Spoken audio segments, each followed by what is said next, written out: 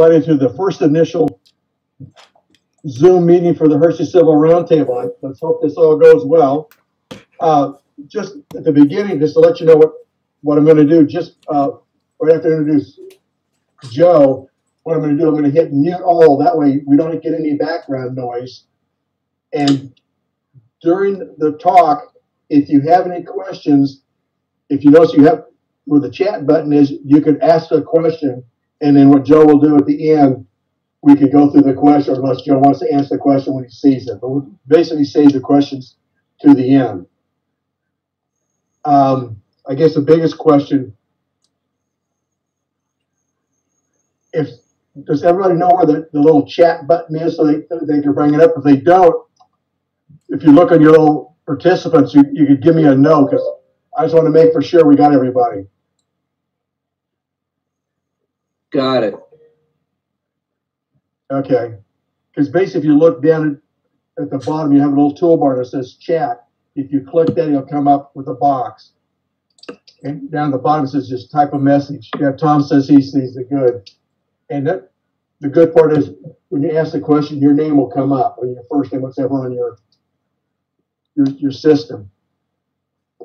Okay, so we'll get started. I don't know if everybody knows Joe Boslet. He's going to be our speaker. He's both a member of the Hershey and the Harrisburg Civil Roundtable. And tonight he's going to be talking about Little Round Top. So, Joe, why don't we just go ahead and what I'm going to do, I'm going to mute everybody but Joe. And then Joe, like I said, when you're ready for the next slide, just give me a yell. Roger. Okay, it's all yours, Joe. Okay, welcome everybody. Really appreciate you being here for the inaugural attempt at our program tonight. Okay. Joe, just hit you unmute. All right, I'm unmuted. Okay, everybody else is muted. Okay. But very nice having a chance to be together, because considering all the coronavirus stuff, there's a lot of people that aren't able to do anything. We're going to talk about the battle at Little Round Top tonight, hold that ground at all hazards, which was uttered by Strong Vincent to not only Mr. Chamberlain that's on the PowerPoint, but all of his other regimental commanders. Everybody knows something about Little Round Top, but what's interesting, I started reading about everything that was out there and found out there is a lot of inconsistencies. There is information that seems to be not covered, or some information that wasn't interpreted according to maybe consensus thought. So I decided, after reading pretty much everything that was out there, to put pen to paper and maybe see if I could do something with this. Next thing I know, after about 6.5 years, I've got a manuscript in front of Gettysburg Press, and have most of my image permissions taken care of, which is a big step. I didn't realize all the things that are involved in putting a book together. The easiest part seems to be research and writing. But my purpose in this program tonight is to share with you some of the things that I found. One thing, looking at this illustration, this painting is done by Keith Rocco, and it's called Hold That Ground at All Hazards. Strong Vincent is the fella in the kepi on the right side, holding not a sword, but his wife's riding crop. And he had that during the entire battle. The fella on his right, or left of him, is Joshua Chamberlain, the famous commander of the 20th Maine.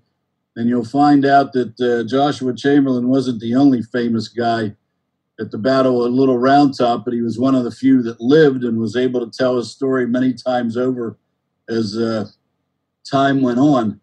One thing I want to draw your attention to is the movement of the troops sort of down the slope, and then you'll see in the upper right corner a vapor trail from an artillery round. When Vincent and his bugler, all-around gopher guy, Mr. Norton, who wrote the book The Attack and Defense of Little Round Top, first appeared on Little Round Top, they were taking artillery fire. In fact, Vincent told Norton to get behind the rocks. They were attracting too much attention. But you'll see the direction that round is arcing, and also the movement of the troops. There are some people that think 20th Maine and the rest of Vincent's brigade went around the east side of Little Round Top and up an old logging road that ended up somewhere around the saddle between Big Round Top and Little Round Top. But this illustration, and a lot of these artists worked really hard to get this stuff right, shows that they didn't come from that direction, and we're going to cover this a little bit more. All right, next overhead. All right, period view of the Round Tops. And during the battle, Little Round Top was not Little Round Top. It was called pretty much everything else. George Meade called it Yonder Hill, but it was also known as Granite Spur, Granite Hill, Rocky Ridge, Sugarloaf Mountain, and it's the hill there in the background. To the right is Big Round Top, and you see that slope. This photograph was taken by Matthew Brady about a week and a half or so after the battle. He's actually standing on the left side of that photograph by that tree on the left side with the cart wagon by there. He appeared in a lot of his photographs. But you see the slope, there's no trees, or hardly any trees. This was forested about a year or so before the battle. There's 4 people that owned this property. Bushman, Jacob Weichert, Hugh Scott, and Ephraim Hanaway. They logged this pretty regular because there were brick kilns in Gettysburg. People needed wood for their fireplaces and buildings and so on and so forth.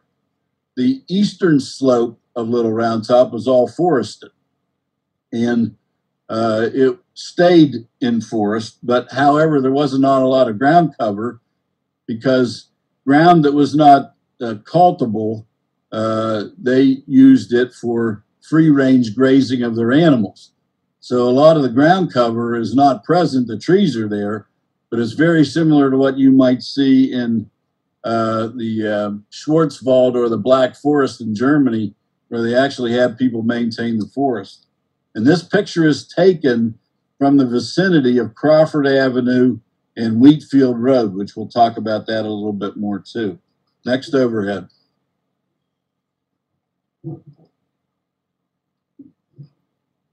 Two days after the battle, Timothy O'Sullivan took this view somewhere over around Houck Ridge near Plum Run, looking up the slope. The New York 44th and 12th Regiment Monument would be on the sort of right side of this image, and straight up would be maybe where the artillery pieces are placed on top of Little Round Top. But you can see just a few days after the battle how cleared this slope is. I've walked this thing a number of times, and I'll tell you, the briars and the brambles and the stones, the stone, by the way, is diabase granite, which is pretty doggone hard. But they used a lot of these stones in the 20s and 30s, 1920 and 30, I'm sorry, to build some of the roads, not only around the Round Tops, but other places in the park. So some of the places where you see rocks or you don't see rocks, and people said they were hiding behind them, they were there, but they were using them for road gravel. All right, next overhead. Modern day view. This is taken from the base of Houck's Ridge, just off Devil's Den. And you see the New York 44th and 12th Monument up there on the right side. You can see some of the artillery up on the slope. But those trees in the foreground on the base of Little Round Top were not there during the battle, as you saw in the other images, pretty clear. The height of this hill was somewhere between 170 and 185 feet. Just for those of you who are historians, that's about the height of the Leaning Tower of Pisa, if that piques your interest a little bit. Big Round Top was about 130, 135 feet higher.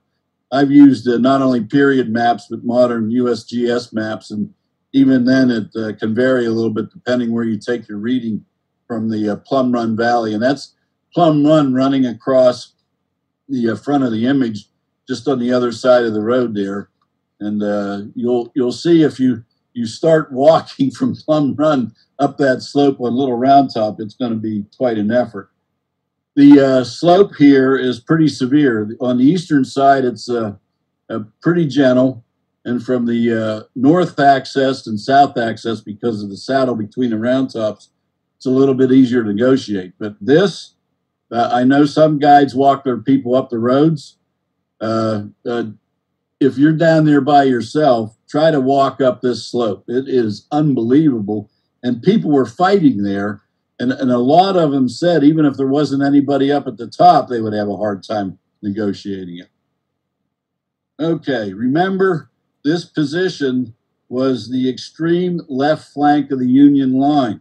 And the reason was Mr. Sickles uncovered it, moving his Third Corps out to the Peach Orchard and the Emmitsburg Road because he thought he did not have a very good position. And this goes back to Chancellorsville, which I don't have the time right now to go into that.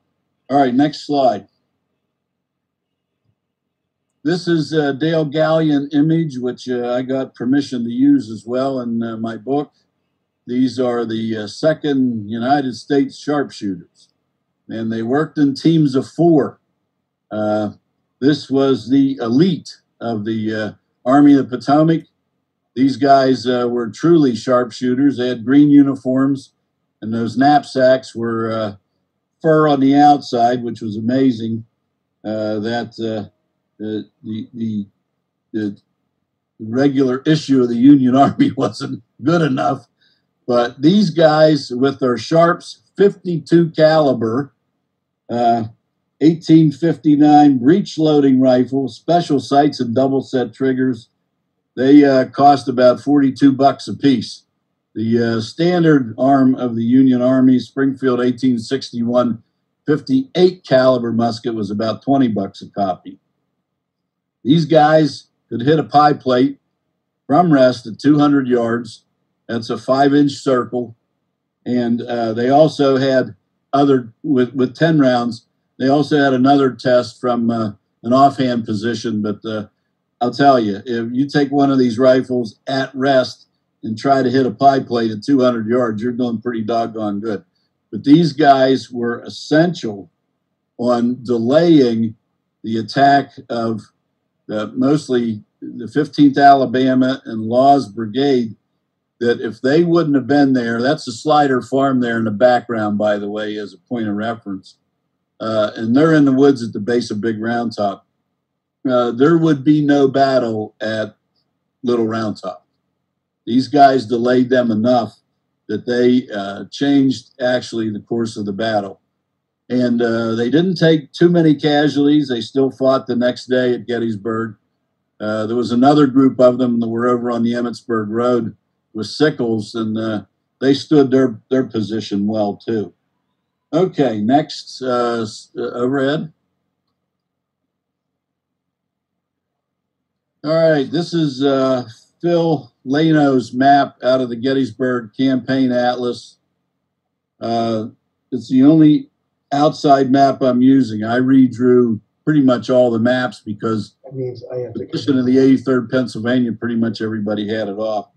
I'm not going to get into a lot of discussion on this because these movements are very complicated, but you'll see the 48th and 44th Alabama, and I can't even see the type, on the extreme left flank of Law's Brigade down near the bottom left, are cutting across the axis of attack by most of Law's division. Yeah, the cursor's on it now. In order to fill a gap that was being created by the attack of Hood's division.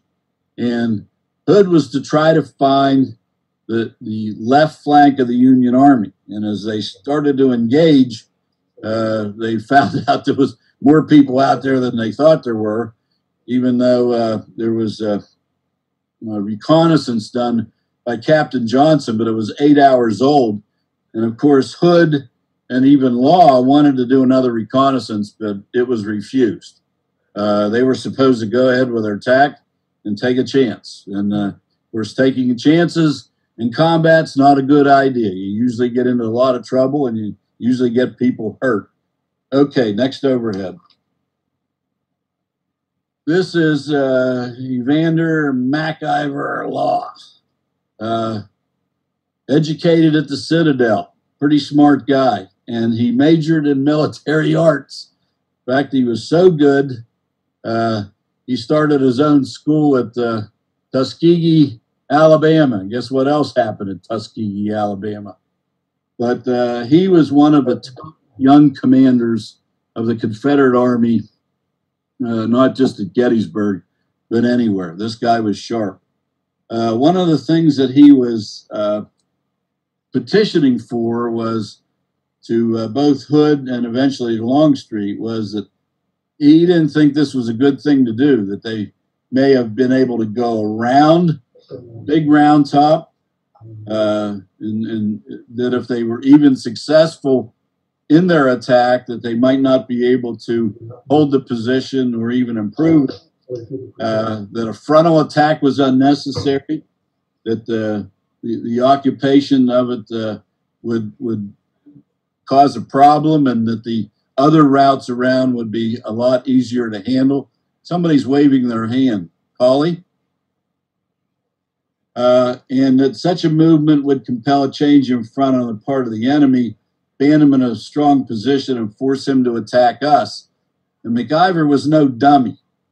I mean, the Confederates were famous for hitting flanks, but he realized that, you know, that in the best case condition, let the Union attack us. We can prepare a position and just tear them up. Well, it was all reversed.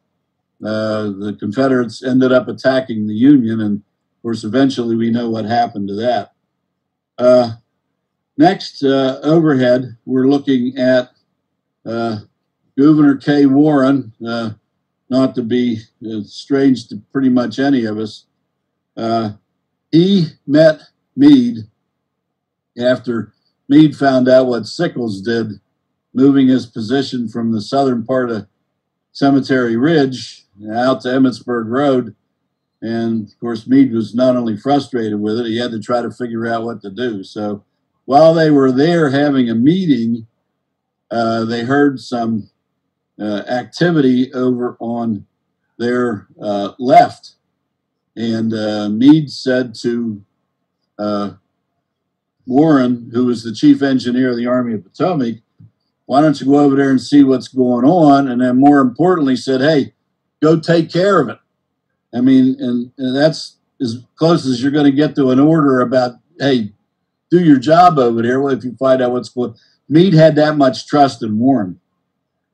So Warren, and this was about 3:30 in the afternoon, Warren headed over to Little Round Top, and we go to the next overhead. Some of you are really familiar with this image. It's an illustration by Mr. Woad, the famous artist. And as they said, it's an on-the-spot sketch. And any of you up on Little Round Top will recognize this area. That odd-shaped rock behind Warren is called Signal Rock. And you'll see the two signalmen on the right, and Warren's standing on a rock, and then he has one of his aides down below him. The current walking path on Little Round Top goes between Signal Rock and where Warren is standing.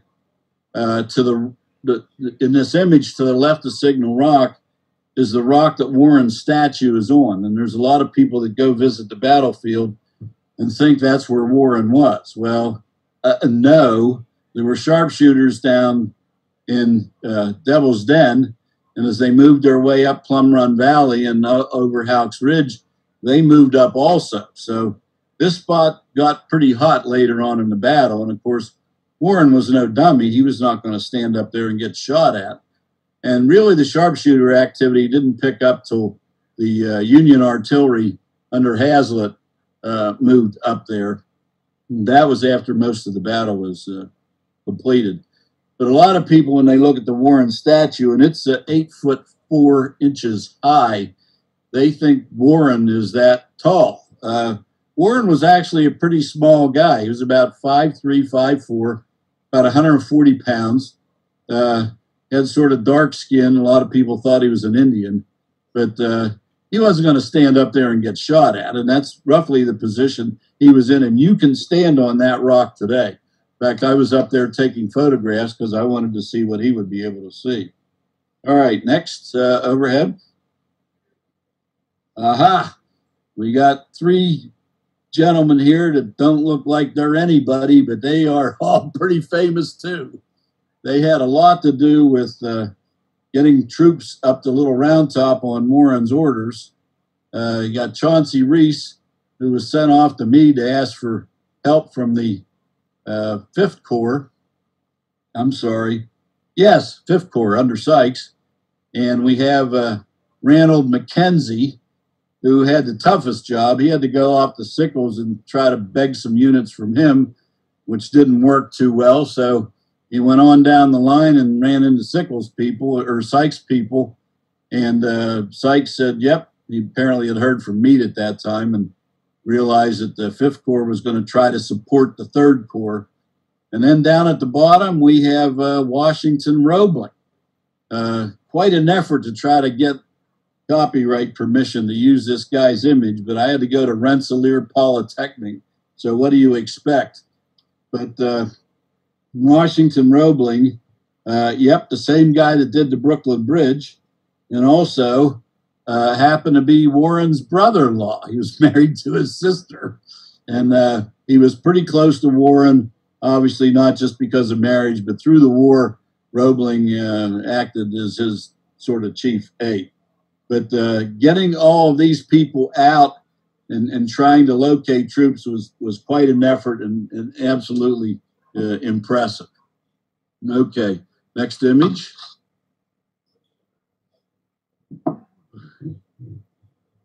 Colonel Strong Vincent, the man. Too bad he didn't live. He could have told a heck of a story. And that's the thing about the battle. Some of the more prominent people, in fact, ones who were making decisions that were critical to the battle, didn't survive it. He was waiting to be able to support, and you'll see on the next image, waiting to be able to support Sickles. And I'll show you the rough position that they were in. But Vincent was a native of Waterford, Pennsylvania, which is just below Erie. He started at Trinity College in Connecticut and ended up graduating from Harvard. He read law and was admitted to the bar in 1860. Now, I don't know whether many of you know about reading law. It's sort of like an extended internship. There were some schools that had law programs, but basically everybody learned sort of on the job. You went and found a lawyer, you worked with him, you did all his grubby stuff and ran his errands and shined his shoes. Then after so long, you would get an oral test to see if you knew enough to be able to handle yourself in a courtroom. And what was interesting, Lincoln, who was a lawyer, supposedly gave a final test to a candidate while he was taking a bath. So I'm not sure how formal some of this process was, although a lot of schools in the Northeast actually had you go through an exam and recitation in order to prove your abilities. But he was commissioned a lieutenant colonel in the 83rd PA, which was an Erie-based unit, Erie County, Erie City, and was with the unit the whole time up to Gettysburg. He was stricken with malaria during the 7 Days campaign, and that wasn't unusual. It seems a lot of them had problems with that. Didn't rejoin the unit till Fredericksburg, and by then he became the colonel of the brigade, or the regiment. Lightly engaged at Chancellorsville, he then became the brigade commander. 1st Division, 5th Corps, the Army of the Potomac was reorganizing for what would be the Gettysburg campaign. All right, next image. Aha, new map. I'm a map guy. I like to draw maps. I like to read maps. I like to collect maps. You won't see this map anywhere because all these maps are new. The position along the stone wall of Vincent's brigade, you see John T. Weichert in the upper center of the image. They came down that route. Some people have them stopping in Weikert's fields, but they carried on through to that stone wall by the wheat field, getting ready to support what was going on with Sickles.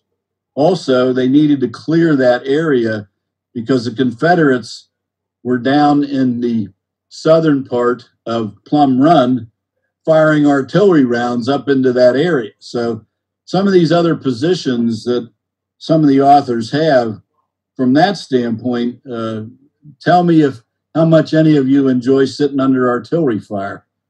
Civil War cannon or not, it's not exciting because you never know where the rounds are going to impact. And of course, you never hear the one that's going to take you out. But I feel, and a number of other authors feel the same thing, that this is the best estimate on a position that they were before they headed off to their positions on south slope of Little Round Top.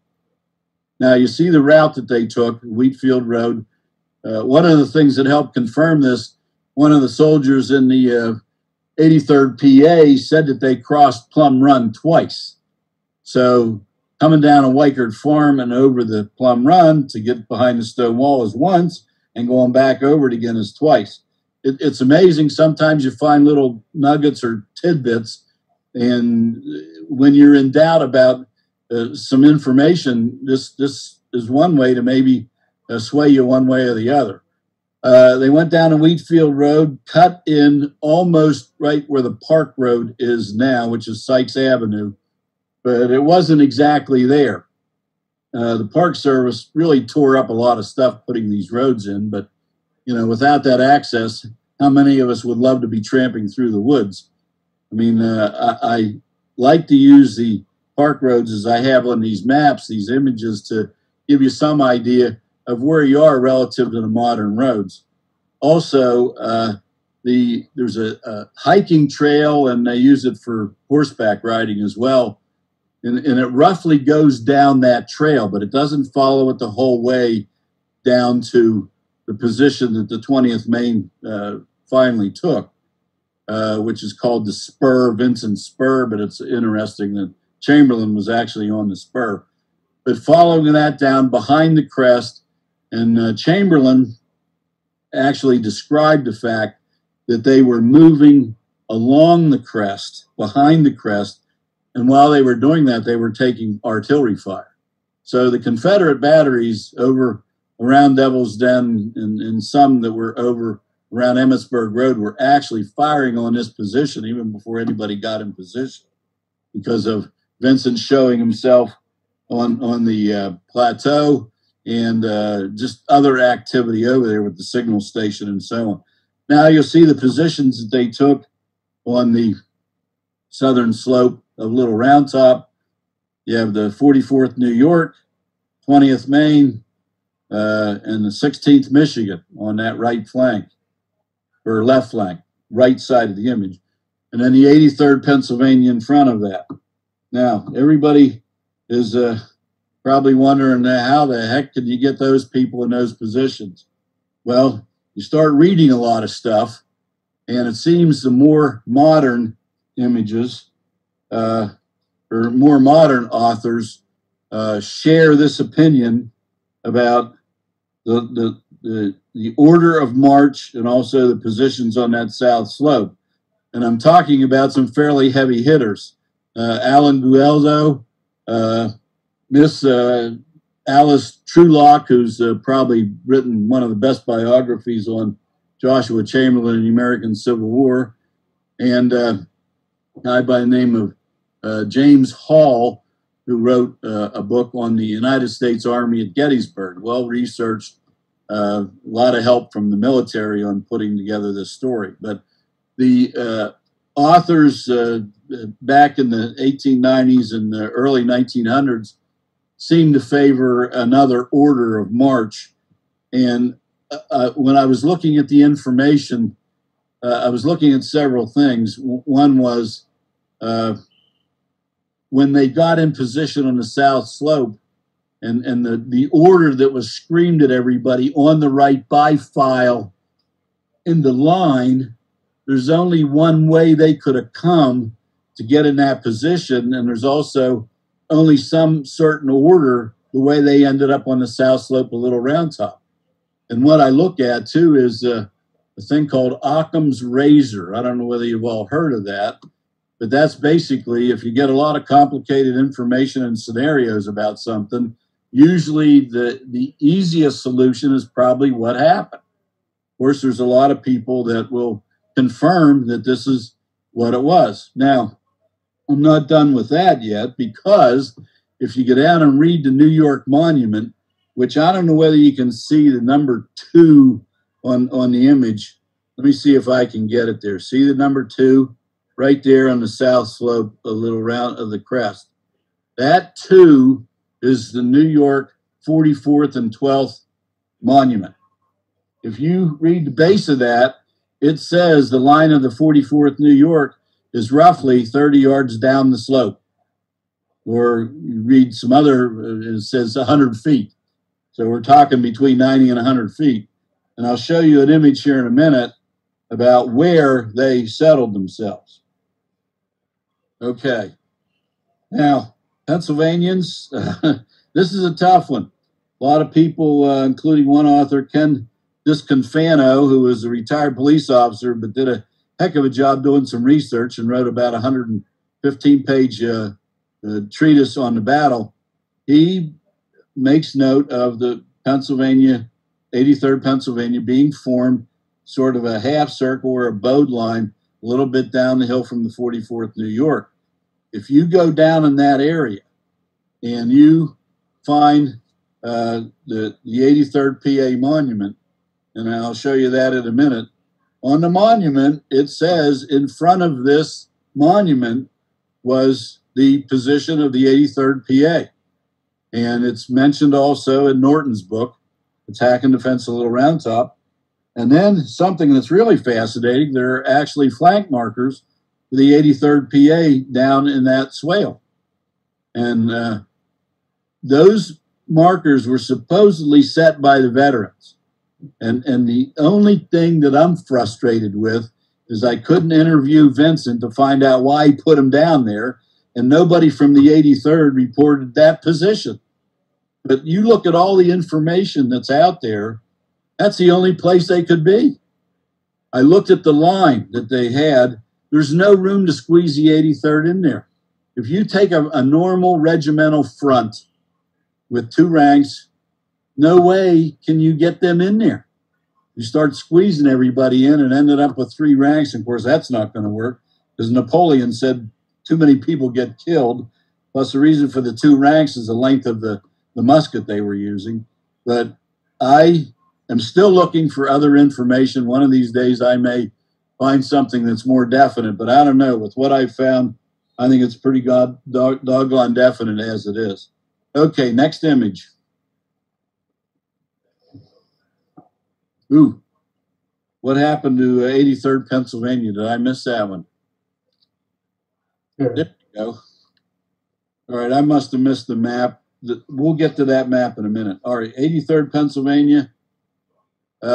This monument is just off both Wheatfield Road and the Warren Avenue. You can walk to it.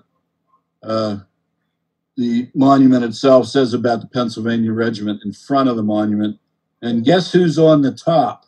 The Monument Commission would not allow a statue of Vincent or anybody else, regimental, to be put there, but the 83rd decided they wanted him up there. Now, one little fallacy with it, he's reaching for his sword.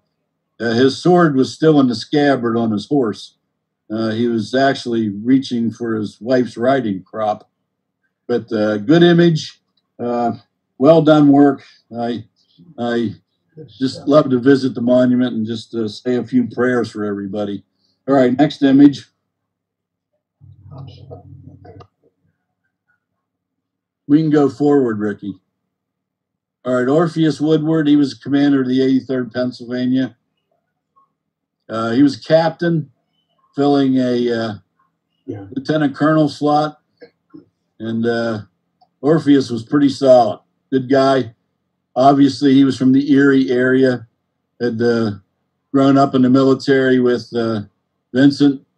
And this guy did an absolutely solid job at Little Round Top. All right, next image. Okay, somehow these got out of order a little bit, but no problem. This is a walking path from, in the distance, you see that tall tree on the left side. This one right here. That supposedly is a witness tree, although not been confirmed, but I've had a few licensed guides tell me that is a witness tree. This marker right here is the left flank marker of the 16th Michigan. So from that marker back this way on this path is the line of the 44th New York. This tablet here indicates a spot where Vincent supposedly was killed, but we're going to get into that a little bit later. It's not in the right spot. Vincent was over in here somewhere, not back here, but they put the monument up before anybody was checking too many things. But this is a winter picture. I got a summer picture. It's great. You can see what it's like with the vegetation. This wall along here was probably built after the battle on the 2nd. Most of the troops threw up a few rocks, but they didn't have anything this developed.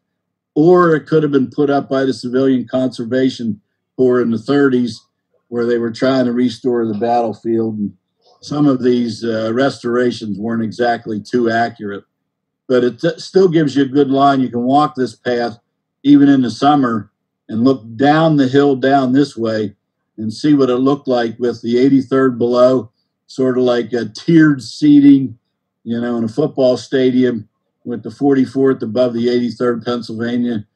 Fascinating concept. Just love to talk to Strong Vincent and see where he found that in the military tactics manual, because I haven't found it anywhere in anybody's military tactics, including Casey's and everybody else's. Okay, next image.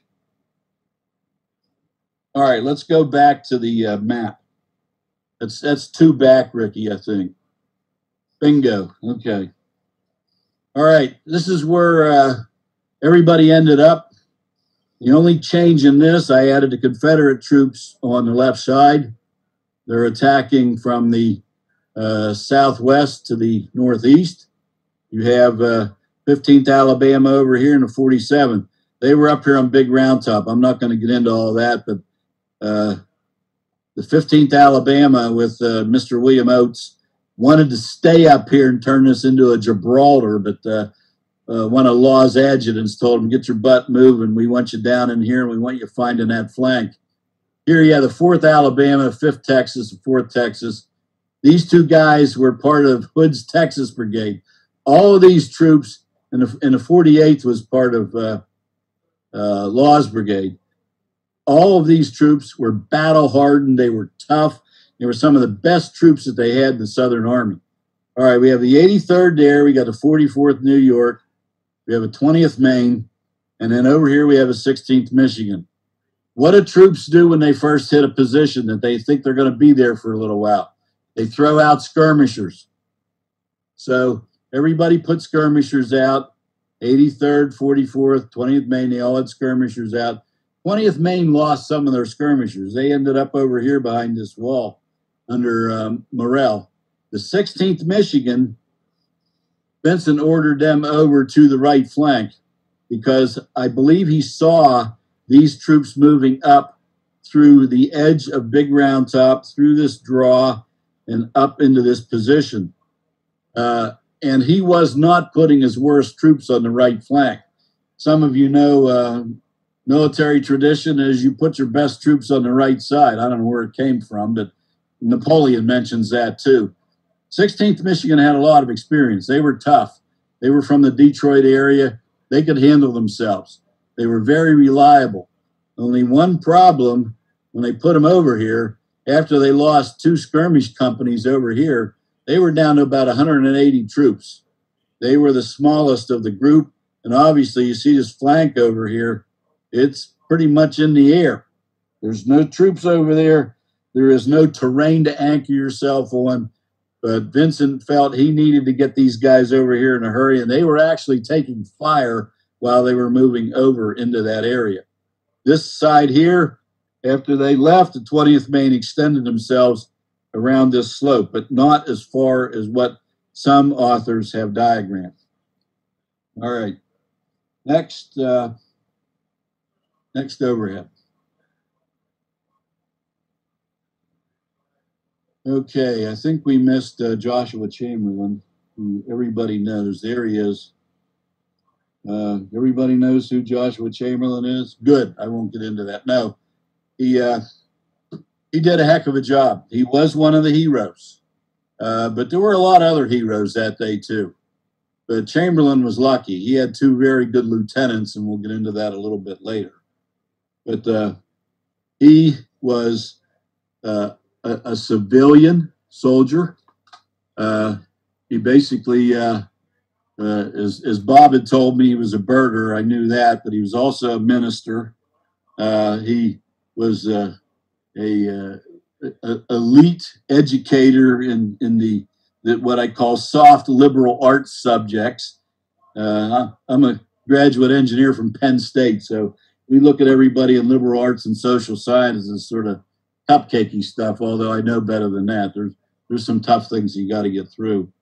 But he learned his military stuff by studying nighttime, and also he had a mentor, Adelbert Ames, who some of you have heard of with the 11th Corps. He was also at Gettysburg with Howard's group on the North Gettysburg Plain. But throughout the first few years of the war, these two were together because Ames was a Mainer as well and a sailor. And Joshua would go over and study with him, and also read every book he could get a hold of. And that's how Vincent learned his craft, too. A lot of self-study. These were smart guys, though. They could handle it. But with Ames, at the time at Gettysburg, he was a general, and Joshua was a colonel. But some of the basics that they learned, and I won't get into a lot of tactical stuff because this just isn't the place for it right now, but the basics of defense, such as holding the high ground, positioning on a military crest, and most of you know what that is, that you don't silhouette yourself against the sky or background, and you're able to depress your fire down to the base of the slope. If you get up on the actual topographical crest, sometimes you can't see the bottom of the hill, and that's where soldiers can sometimes hide themselves for a little while before they're ready to attack. Missionary Ridge is one of those examples where the soldiers in those fire pits at the base of the hill hid down along the base, and the Confederates were up on the top of it. They didn't even know they were coming. Other things that you look at is protecting the flanks, very critical. Most of the military teachers at the time, Jomini and Frederick the Great and Napoleon, a lot of flank attacks. Napoleon used cavalry, basically, but Jomini talked about troops. But concealing movements of the troops between the wings, good view of the enemy's movements, and if you have to leave, have an unobstructed line to get out of that position, save yourself for another day. Quickly, order of battle. We have 1st Division, 3rd Brigade, 5th Corps under Vincent. We have a 20th Maine with about 386 soldiers, 16th Michigan with 263, but was reduced to about 180 online after the two companies were sent out as skirmishers. The 44th New York with 391, 83rd PA with 295. Total 1335 originally with Vincent's brigade. 2nd Division, 3rd Brigade, 5th Corps under Weed came in later to 140th New York. They brought 453 people with them, but the 453 people didn't have the impact. It was two companies that had the initial impact, and we'll talk about that later. Order of battle for the Confederates, Law's Brigade of Hood's Division, Longstreet Corps. We have 4th Alabama with 346, 15th Alabama with 499. They bled off so many troops that actually Chamberlain was complaining about being outnumbered, fighting against the 15th Alabama. But by the time Oates bled off troops for various activities, they were almost pretty even. And so he really didn't have a leg to stand on there, although at the time, you know, I've been in combat. You think there's 20 times the guys out there that's shooting at you until you start seeing people. The 47th Alabama had 347, and the 4th Texas, who was part of the group, had 415, and the 5th Texas had 409. Later on, the 48th Alabama joined the group. They had 347. So basically, totally engaged initially was a little over 2,000. And then after the 48th Alabama joined them, because they were part of the movement up the Plum Run Valley, that added another 380 some people. So sides not too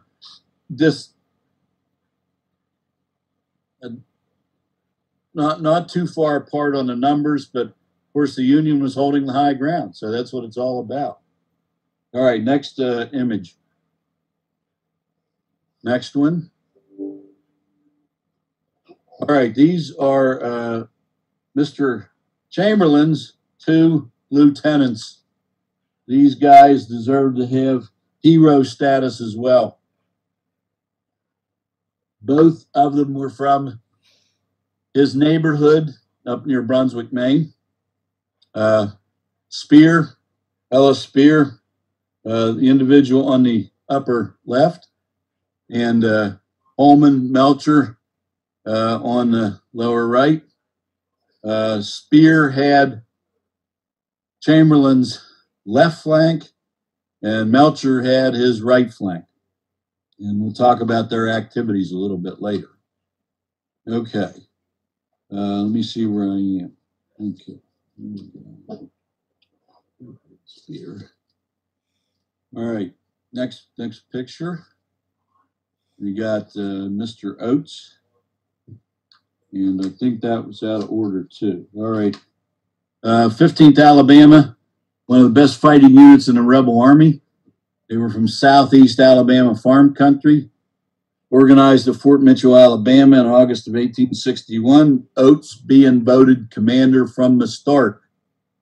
So there was no change of commands or whatever. He was with them from the get-go. Over the winter of 1861-1862, they lost 200 troops to disease. And as a lot of you know, there were almost as many Union soldiers and Confederate soldiers died from disease and non-combat issues as they did from combat. They fought in and were present in every major action involving General Longstreet. They finished the war at Appomattox Courthouse with 17 officers and 170 men under Captain Eli Clower. Oates had moved on to 47th Alabama. I won't get into his background. He was quite a character. I think any of the books that you read on his life will certainly be of interest. The best one is maybe the one that he wrote. And there's a lot of really good information in there that can help explain, you know, some of the things that he did during the battle, especially when he gave the order near the end of the combat to leave their lines, although his first order was, hey, we're going to hold out as long as we can. All right, next photograph. We have Mr. Rice, Colonel Rice, commander of the 44th New York. He was a graduate of Yale and a practicing attorney. And he was nicknamed Old Crazy because when he got into combat, he got all excited about things and often made mistakes. But not this day. He did a heck of a job. He took over for Vincent when he was taken down. But Rice was solid. He was a senior colonel. And he was somebody that Vincent relied on strongly up to, including the time when Vincent was taken down. Okay, next image. All right, this is called a diagraph. It's a combination of a photograph and a diorama done by Dennis Morris, Rochester, New York. I have 3 of these images in my packet. I own one in my own collection. and fascinating. Gives you a pretty good idea of what maybe it looked like. And he has worked hard to be very accurate. That tree you see on the upper right side is that pine tree that some people think might be a witness tree. So you see their line right there. They were supposed to anchor it on a big rock in that vicinity. Over in here where the cursor is roughly where the 16th Michigan is. But you see their line all spread out, and the title of it is Ellsworth Revenge, where their first commander, Colonel Ellsworth, was shot trying to invade a pub down in Alexandria, Virginia, where the tavern owner put a Confederate flag up on top of the place, and the tavern owner took a shotgun and caught up with Ellsworth on the stairs and shot him. Interesting. Okay. Next image. 16th Michigan. This is one of my favorite images of the whole packet. This is a painting done by Todd Price. I'm still trying to get with Todd to get permission to use this in the book, but this is so inspirational. And this is actually their position on Little Round Top. And the title of the painting is Bringing Up the Colors. I think when you look at what is taking place here, this is the essence of battle. As I said before, I was in combat in Vietnam. It didn't look quite so romantic as this is, but I'll tell you, combat, whether it's Civil War or Vietnam or Korea or Afghanistan, my youngest son had 2 tours in Afghanistan, both involved combat. It's not a terrific thing. It's the worst thing you can possibly go through. But you look at the expressions on the soldiers' faces, I think Mr. Price caught the emotions of the moment very clearly. The 16th Michigan, by the way, was not a slouchy unit. These guys were good. They had been in all major battles of the Army of Potomac, and they were in battles to the end of the war. They did absolutely great job. Their commander in the next image is Norval Welch. A lot of fuss about this guy, especially from Mr. Norton, because supposedly Welch took 40-some of the troops and the flag and left their position. And there's a lot of confusion about this. With the 140th coming up over Little Round Top, Welch was holding the right flank of Vincent's brigade on Little Round Top. He was being hit by the 4th Texas and the 48th Alabama. And a ratio of soldiers was about 4-to-1, not in Welch's favor. And they were hitting the flank. And supposedly, Welch or somebody in his group heard somebody from behind. They thought it was either Sykes or Weed. They weren't even on the mountain, telling them to pull back. All the readings that I've done, most modern authors think that Welch was trying to refuse the flank. In other words, bring the 2 or 3 companies that were on the right side of the line back in a position roughly 90 degrees so they wouldn't have to give up the position, that they still could continue to hold. Well, what happened is they started to move back into that position, and this is what most authors think, that the 4th Texas and the 48th Alabama hit them just where they're in the middle of this movement, and Welch pulled everybody back. Now, one fuss that I have, although Norton gives him back some credit because the fact that he died at Petersburg in 1864, there's another fellow I'd love to talk to. By the way, he was he graduated in the first class of lawyers at the University of Michigan, place where they do play some football. Why he didn't stop at the topographical crest. One of the reasons why you're put on the military crest as a retreat position is you can go back to the topographical crest. But he didn't do that. He kept going. He ended up over in the Bushman farm and didn't reconnect with the unit until the next day.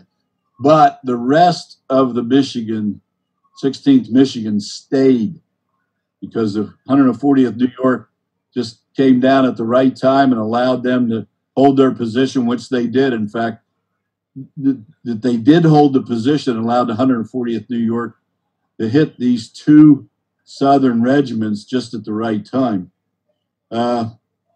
Welch, interestingly enough in his history, and I'm not going to go into all of his background, but he was actually court-martialed by the initial commander of the 16th Michigan, a guy by the name of Stockton, for fining a soldier for not participating in the great snowball fight, February 1863, in the vicinity of Fredericksburg, Virginia. And guess who Welch was defended by was Strong Vincent in the hearing, and Vincent got him exonerated of all charges. So Vincent and Welch had a little bit of history too. Okay, next image. 4th and 5th Texas. See that tree right in the middle? There we got the witness tree again. So getting more evidence that the painters absolutely love that tree. It's a great reference point. But 16th Michigan is here, and over on the other side of it is the 44th New York. Right up in here is where the New York Monument is today, the castle as they call it. But here is 48th Alabama and the 4th Texas, moving up the slope. All right, next image. Okay, there's the New York Monument, the castle. And the reason I selected this picture, and these appear in Gettysburg magazines, is you see a flank marker right there. That is for the 16th Michigan. That is their right flank. So from there over is the position covered by the Union Army and Vincent's Brigade. This area here, uncovered. If you walk this, and you can get down to this marker and come down into here, the rocks are fairly flat here. But this whole area up through here, even looking down from the top, see right there's the top of the O'Rourke Monument. This area here, I call it the slot, because on that whole slope, this is one of the flattest places for you to move up that slope without too many obstructions. And that is where the 48th Alabama over in here and the 4th Texas over here broke through that part of the line. But also where this O'Rourke Monument is, that isn't roughly where O'Rourke was shot. He was shot down in here. But anyway, and I'll cover that a little bit later. But here is where the 140th New York, 2 companies of it moved down through to stop this attack. All right, next image. Okay, positions just as the 15th Alabama was hitting the left flank of the Union Army, but the center and left flank of the 20th Maine. You see the 4th and 5th Texas have just pulled back. Numerous attacks along this line. Some of them attacked 4 or 5 times, and they called it Indian-style fighting. But I don't think some of these attacks were attacks. They were just pulses off of attacks that they would hit and just drop back a little bit and then hit again. You see the 48th Alabama over here. They were basically flank protection until they moved in with the 4th Texas on this next attack. This was about 5:20 in the afternoon, roughly about a half hour or so after the battle started. 4th Alabama, their commander got shot. They sort of laid back a little bit. 47th had the same issue. Here's the 15th Alabama trying to push his flank. And over here behind this stone wall where you can walk down from the 20th Maine Monument, about 120 yards in the woods, lots of big rocks, a little bit of a slope, you will see the 20th Maine, Company B. This is Morrell. He went out originally as a skirmisher and got caught with a 15th Alabama coming down this way, so they moved over here. Also, about 12 to 15 of the second U.S. sharpshooters. When Law was chasing them up the hill, some of them got caught and went down this way, and another part of the second U.S. sharpshooters went this way. And they all got back together again later that day or the next morning. But 12 to 15 of these guys, the sergeant asked after he connected up with the 20th Maine Company B, said, hey, can I fight with you guys? So they all hid down along this stone wall. Now, you get down that stone wall, it's not that high. It's probably about 2 feet, might even be 30 inches tops. But I'll tell you, in any kind of combat, if you think somebody's looking at you, you can get down really low and kiss the dirt. But with all the foliage and the rockiness, these guys didn't even know they were down there. I mean, it was even during the battle, I think these guys were sniping at the 15th as they started to try to move around this flank. All right, next image. Oh, yeah, the real hero of the battle, Patrick O'Rourke, one of my favorite guys. The boys of Monroe County, Rochester area. O'Rourke, he was born in Ireland. He went to West Point, graduating in 1854 at the top of his class. How about that? Foreigner finishing on top of the class in 1861. Anybody know who finished last? I think it was Custer. I'm not sure. But Custer was not one of my favorites. Anyway, he had seen the run. He was staff officer early. In September 1862, they were forming a new regiment, the 140th, and he was offered command. And the regiment was involved in light combat at Fredericksburg and Chancellorsville. But Gettysburg would be its first serious action. I don't think they had to take a back seat to anybody the way they responded. O'Rourke was not only a competent commander, but his unit was well drilled and had a high level of discipline and morale for a volunteer troop. These guys were hot. And I'll tell you, one of the best books to read is the Monroe County Boys about the 140th New York. Next picture, I think, is going to show. No, it won't. Next image. Okay. Here's 140 coming, 2 companies of it coming down the slope, a little round top. Guess what we got in the middle of the image? There we go. This is a Dennis Morris picture again. And these rocks are still here today. In fact, I think he copied most of those. But as they're moving down the slope, 2 companies, as they were marching and following the track with Warren's son-in-law or brother-in-law, they were separated by the artillery moving up the slope of Little Round Top at the same time. And only 2 companies got loose. Now, how did these guys get up there? Great question. Warren was not real sure that he had enough troops up there. He was still standing in the vicinity of Signal Rock, and he was looking all around the battlefield toward Wheatfield Road. And that's one of the reasons people go to Little Round Top. You can see a lot of stuff up there. He saw the head of Weed's brigade heading sort of northwest on the road, on Wheatfield Road, to back up Sickles' position. So he thought, geez, I'll run down there and see if I can grab some people. Well, by the time he got down there, the 140th New York under O'Rourke was the last group in line. There's some controversy about this, that they weren't the last in line, but most of the modern authors say they were the last in line. The other 3 regiments moved on, and as Warren was catching the unit, he recognized O'Rourke, and he had relations with the 140th before, and he and O'Rourke knew each other. So O'Rourke was a little reluctant to hand over the regiment, but Warren said, hey, I'll take all responsibility. I need you guys. So he sent Roebling with them to direct them to the right place up on Little Round Top, and Warren chased after Weed to get the rest of the brigade back to help him on Little Round Top. And again, you got to remember, he had the authority to do this. When Meade told him, do what you got to do.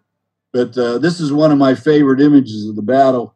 Everybody talks about Mr. Chamberlain, well, these guys did their service too. In fact, if they wouldn't have shown up when they did, the Confederates would have caused a lot of problems on Little Round Top. But two companies, and they got separated by Hazlitt's artillery because they were moving up at the same time. Nothing Warren had to do with, although he did end up getting hit with a round while he was up with Hazlitt's artillery and wounded. But the reason only two companies got through right away was because Hazlitt's line of guns interdicted their regiment line. These two companies, and one of the soldiers in the company, Porter Farley, who witnessed the scene and commanded Company G, as he crested the top, said, "War's wild panorama spread before us. The air was saturated with sulfurous fumes of battle and was ringing with the shouts and groans of the combatants." So there you got a guy that was right in it. Now, these guys made their attack. They might have had a little time to get organized, but not too much. Their weapons weren't loaded. There were no bayonets really ordered to be placed on a weapon. They just slammed into the 48th Alabama and the 4th Texas. Just a mano a mano. The Texans had rounds in their weapons, and in their initial volley took down O'Rourke at the front of the group. And the spot where he was shot was very similar to where Vincent was shot, which was behind the line of the 16th Michigan, because a number of observers, including Mr. Farley, said that O'Rourke fell near where Vincent was shot. Of course, there's a carved stone on the crest of Little Round Top that has these individuals' names on them, and most authors seem to think that this is where Vincent was carried after the battle, or after he was shot, to try to get him out of harm's way a little bit, because he was wounded severely through the hips and thigh groin area. One author says he was shot in the chest, but I think his grad students made a mistake and didn't do enough research. But Vincent lived until July 7th, 5 days after this combat, and was actually posthumously promoted to brigadier general. Some people think he was conscious, and a lot of people, they weren't sure he was conscious. But anyway, they hustled the promotion through, and he died as a brigadier general, if that's any consolation. And O'Rourke was supposedly taken down in about the same position, which is a shelf. If you're on top of Little Round Top on the walkway or trail, you can see down when you look at the 16th Michigan position, sort of a shelf or a flat area. And down there seems to be roughly the area where this all happened. All right, next image.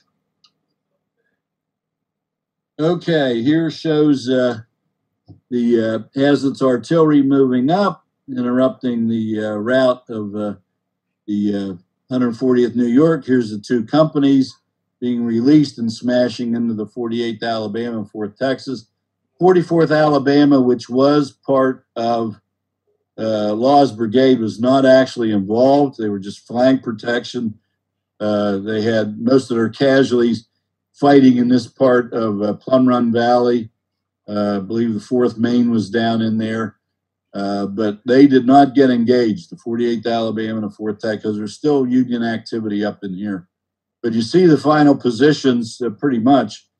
Here's the 15th Alabama and Waddell late in the battle at about 7:05 p.m. That's roughly about 2 hours after the initial contact, trying to move around this flank. And here we still have the 20th Maine Company B and the U.S. sharpshooters behind the wall. They will release pretty soon, but you see these guys are bending back 20th Maine's line. In fact, Chamberlain asked Woodward of the 83rd Pennsylvania if he could give him some troops. At first he said no, but he said, "I'll extend my line so you can move yours a little bit further," and that's what happened. Orpheus Woodward moved his line a little bit over this way, gave the 20th Maine an opportunity to move their line this way. I have seen some illustrations that show this line bent like a jackknife.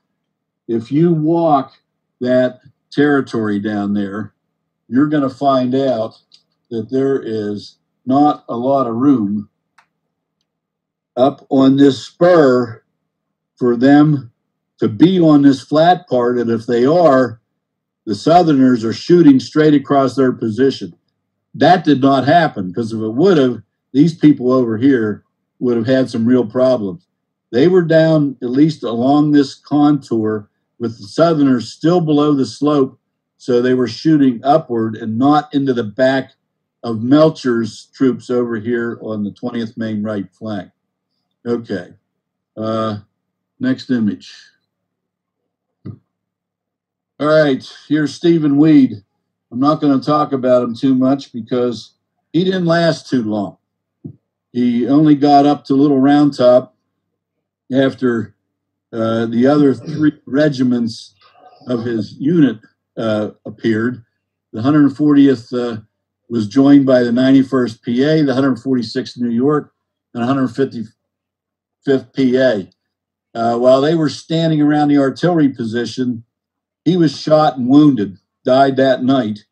His buddy Hazlitt, who was handling the artillery, was dressed in some light clothing, and supposedly Hazlitt bent over Weed to get some last-minute instructions of what was going on and his personal effects or whatever, and got shot while he was leading over Weed. Most modern historians believe Hazlitt got shot while he was either on his horse or he got off his horse, because he was in light enough clothing the snipers could see him. And at 7 o'clock, roughly, when this happened, I've been on that battlefield at 7 o'clock. And of course, that's 8 o'clock our time, Eastern Standard Daylight Saving Time. You can see really good. And the snipers down in Devil's Den, especially somebody in light clothing, no problem. And this is when Warren got wounded too, was being up around that artillery, because they really weren't taking heavy sniper fire, even though the signalmen were taking intermittent fire up till then. And Warren, when he got wounded, they say snipers hit him. No, he said that he got hit with a round ball, not a mini ball. But Weed and Hazlitt actually were hit by snipers. Okay, next overhead. Hang on. Should be a map. The map. All right, final positions of the troops. All right, now I want you, here's the rest of Weed's brigade right here lined up. A lot of map people have this line down here. It's not down there.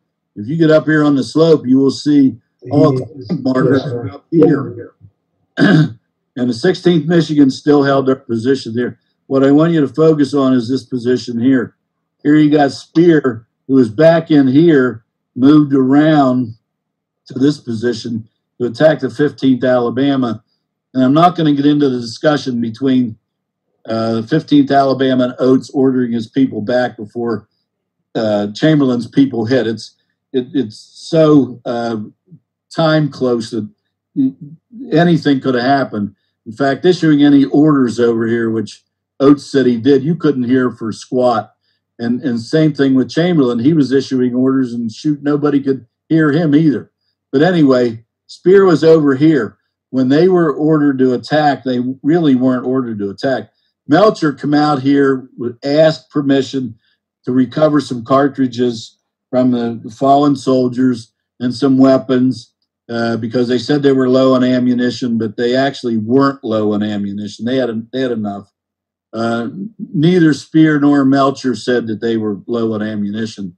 But you have Spear on this flank, and Chamberlain talks about a wheeling maneuver, right wheel, swinging gait, all kind of crap.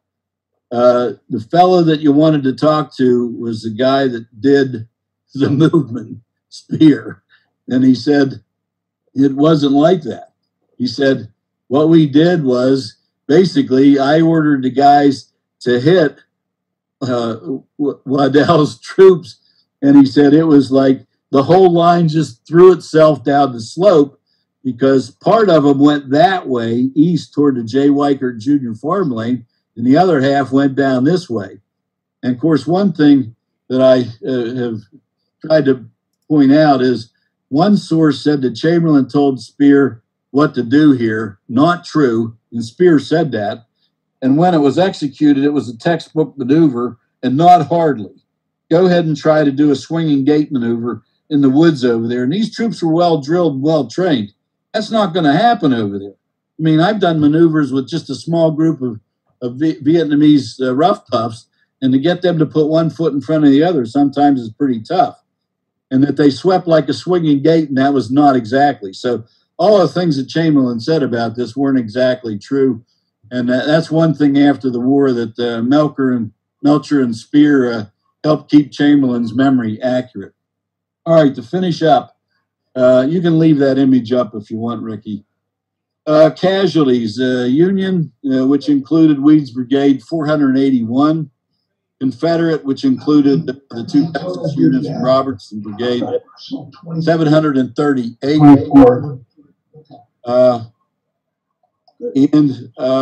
The casualty rates, Confederate were 31%, which was pretty average for the rest of the combats the Confederates got involved with.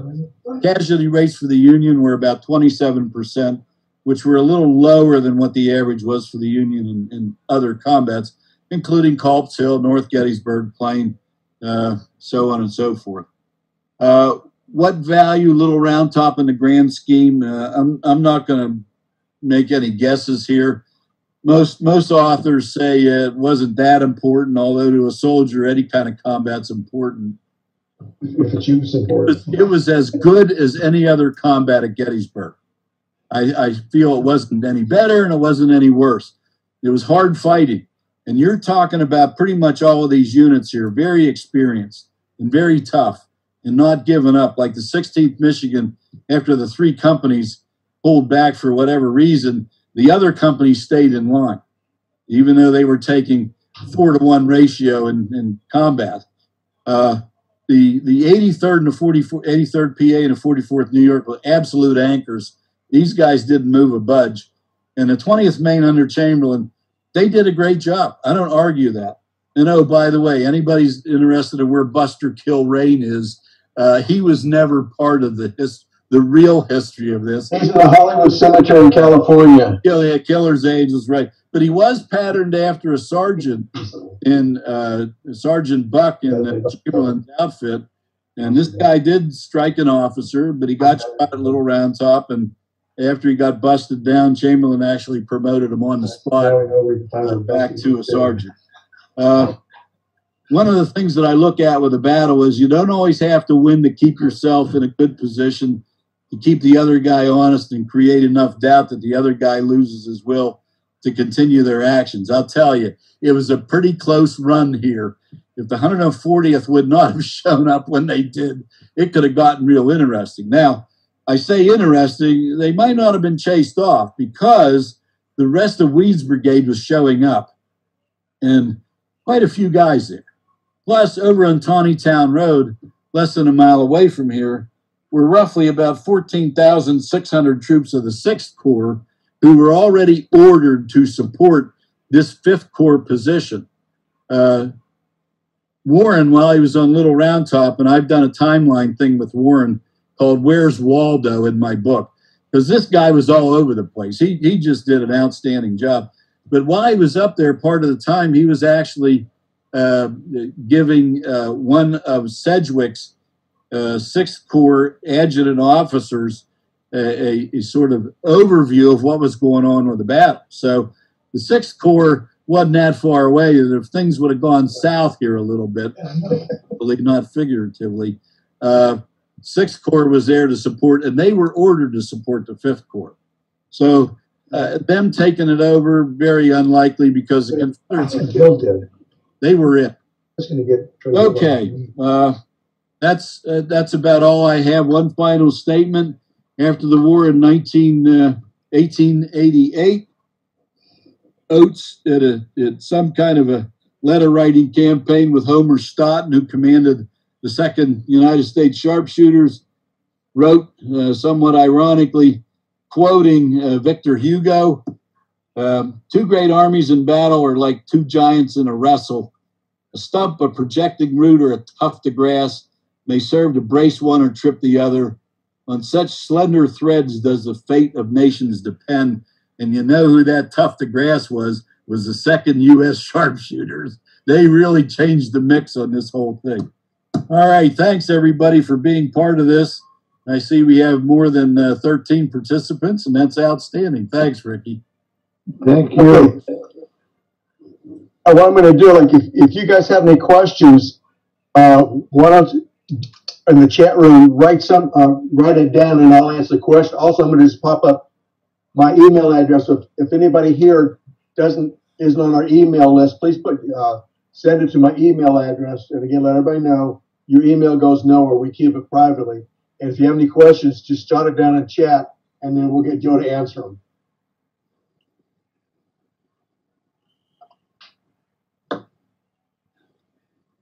I sent something on chat. I don't know if it came through. Go ahead.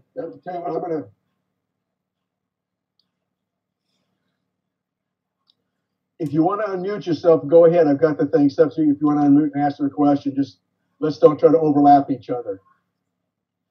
Joe, this is Steve Smith. I don't have a question, just a comment. That was excellent, and I want to thank you for helping to validate this Zoom experiment. I think we've got Hershey out of the starting blocks here, and it was much clearer the second time around for me. I guess because I wasn't worrying about being the host this time. And being able to have these maps right in front of me on the screen was very helpful. Joe, I do have one question. What's the difference between topo versus military crest? Topographical crest is the exact top of the hill, mountain, whatever.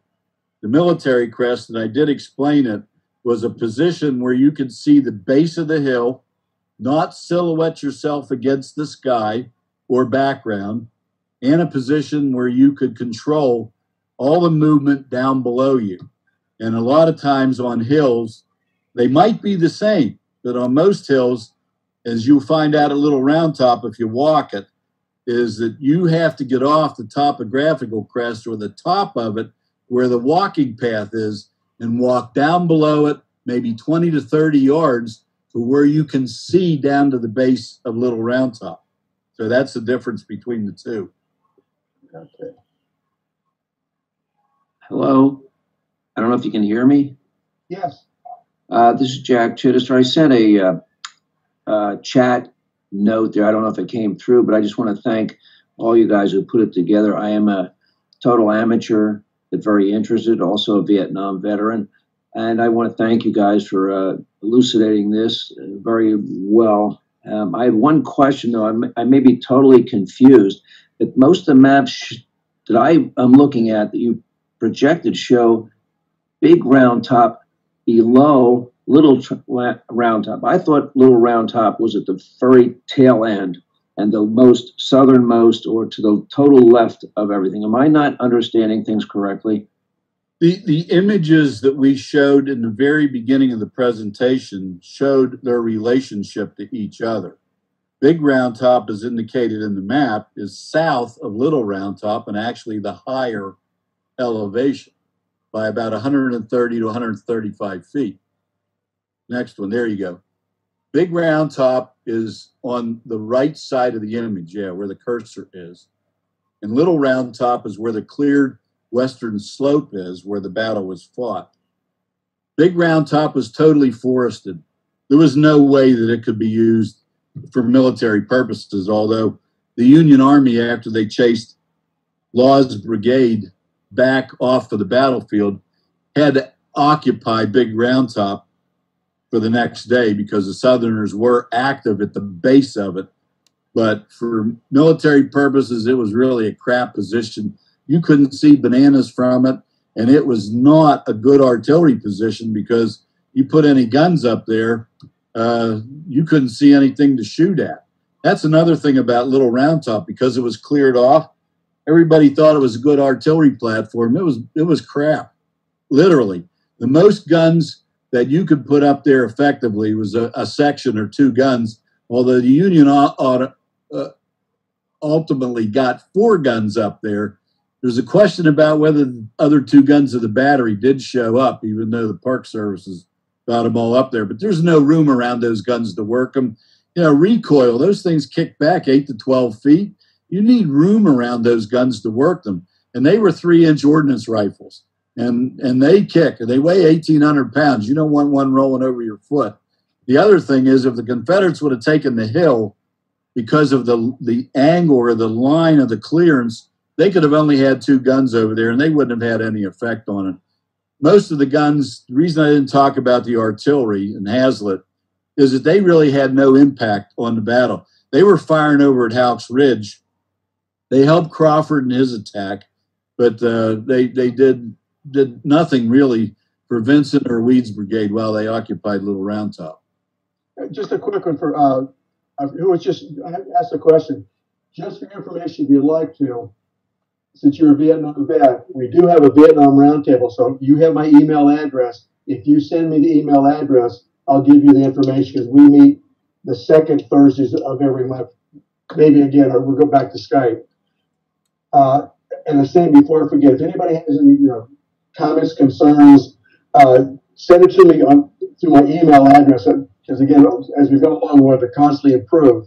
And Joe, there's one other question I see here. Were Union taken prisoners and hauled off with the Confederates retreat? And this is from Bill from Erie.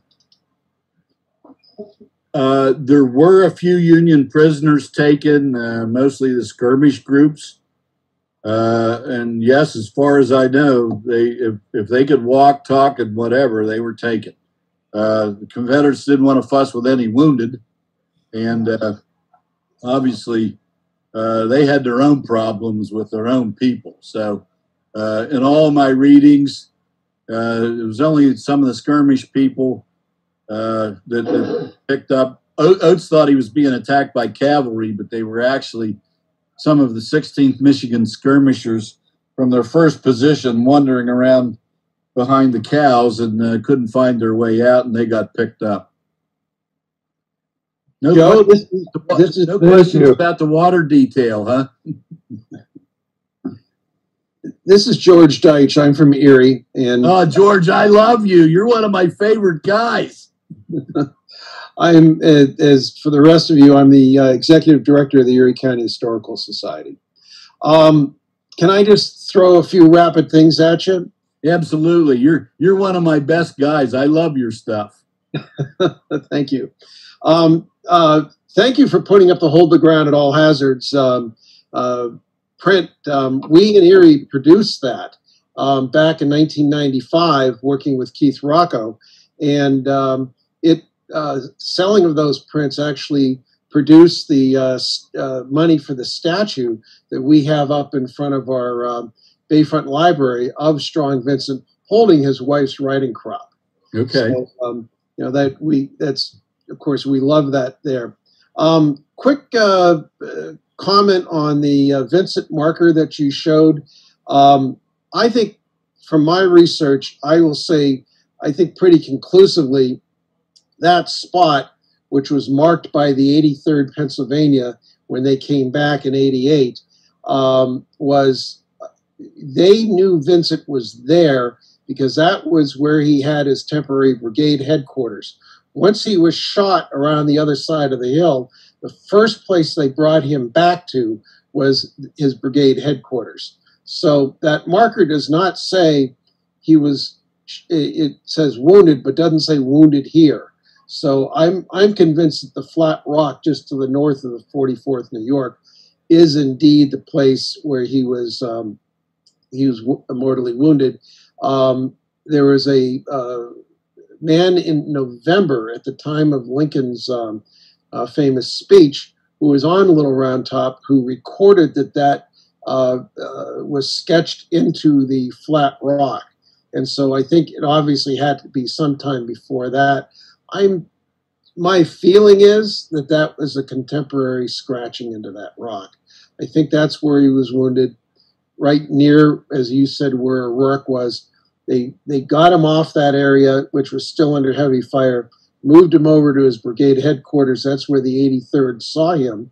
And then that's where, because they were right below that, that's why they erected the small tombstone-like monument there, which, by the way, was the second monument ever erected on the battlefield.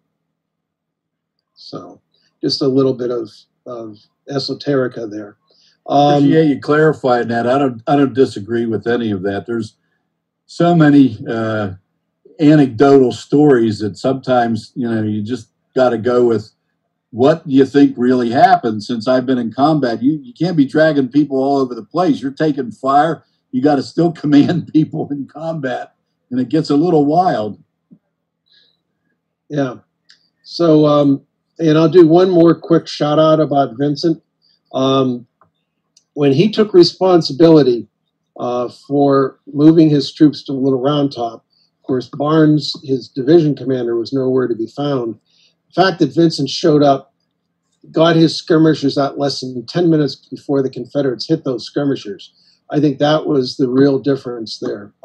Had he not gotten there first, and the Confederates would have walked up on there, you're right, it wouldn't have been a very good platform, but, you know, nearly 2 fresh brigades of Confederate troops would have been awfully hard to push off that hill. Yep. So you've got to give Vincent, you know, the credit for taking the responsibility and getting there more. I put my email up on the Zoom chat. I've got a couple of other thoughts, and I won't take everybody else's time, about Norville Welch and the flag bearer of the 16th Michigan and whatnot that I'd love to share with you. One last quick thought. You know, you mentioned the 83rd's line. You said, why were they there? And the fact that everybody was kind of squeezing together. When you don't have the foliage up, and we have knocked it down, our group from Erie, Bill from Erie, who had weighed in before, has been having folks come from Erie for more than 20 years to do work on Little Round Top. But when they did that one controlled burn, there's an absolutely stunning line of rocks just above the swale, just north of the swale, where the 83rd set up. And once you see those rocks, you can really know why the 83rd set up there. It was an outstanding defensive position, in addition to the fact that it was slightly elevated, and they did have a defense in depth. Well, like I said in the presentation about the Park Service using a lot of the rocks on the battlefield to build the roads, that is one of the areas where it seems a lot of rocks are missing that should be there, because you would not set up without some kind of cover in that position. Of course, the Confederates didn't have any skirmishers out. They just bludgeoned themselves down the hill. And thank God that Vincent did have his skirmishers out, because that was early warning for what was almost an immediate attack after they got themselves settled. But I would like to join your group, George, when you get down there to Brush and Grub. I'd be happy. Bill, who's also online from us, is the one that organizes that from Erie every year, group going down. Just give me the dates. I'll be there. I love that place. Well, would you, my email's up there. Would you send me your email and I'll communicate with you then? Yes, sir. Thank you. And again, I have your email anyway. Really enjoyed your presentation. Thank you very much.